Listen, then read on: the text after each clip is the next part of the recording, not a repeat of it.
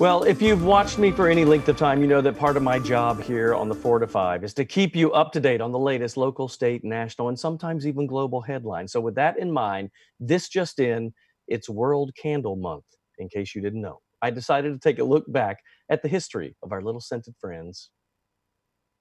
Here is your history lesson for the candle.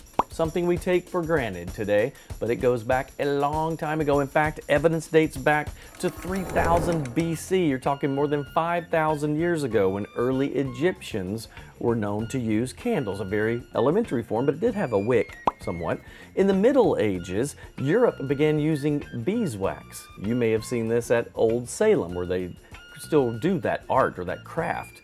But that was expensive back in those days, and because of that expense, usually only churches or the very wealthy had candles. Well, all that would change because the candles that we know today, the general style and the way they make them, began in the early to mid 1800s when they discovered wax or paraffin could be used for that.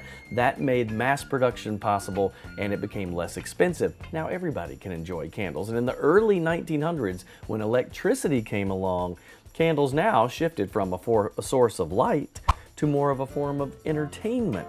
And obviously, that continues kind of today. In the 1980s is when scented candles became all the rage, which is still the case today. They're used for decoration and to set moods. Now you know more information than you ever wanted to know about candles to brighten your day. Get it?